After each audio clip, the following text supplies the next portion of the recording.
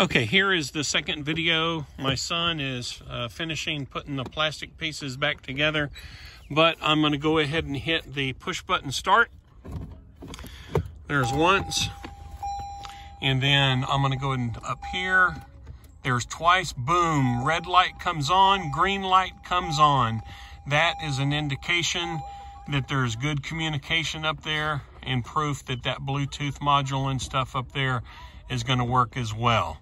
All right, so now that is with y'all's harness completely removed now.